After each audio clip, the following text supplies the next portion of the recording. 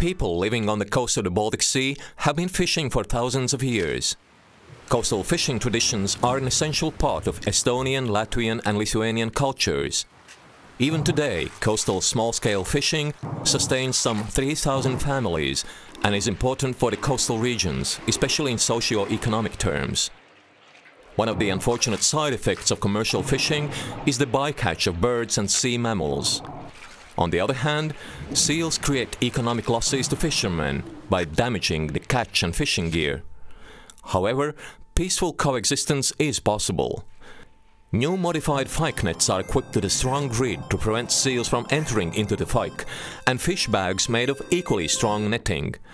It is good for the seals and good for the fishermen. See the sea.